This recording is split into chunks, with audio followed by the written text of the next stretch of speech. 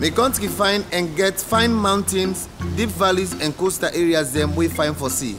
But over the last 15 years, I don't see plenty Masibo and Bomboso they happen like a sea level rise, flooding, landslide and plenty other one them.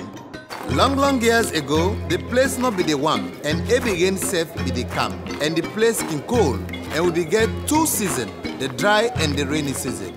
We are be young, then 10 where rain can come, we can yange for play football because of the cold temperature.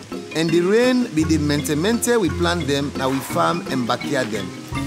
But as climate change done the happen, better rain non they come again and this done the abog the country in food business and plant them not they do well again.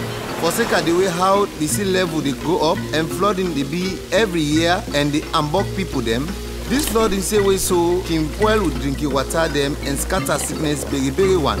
People where they live na then side where Masibo can happen always they afraid for their lives and their property them. The Bongosoro will be damaged, host and property them inside 2017. It killed over 1,000 people them and over 3,000 people then also lost them property them na Freetown.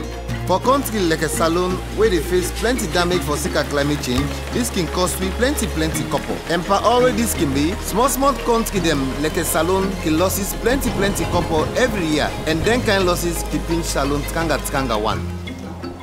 The impact of climate injustice severely affects people's lives.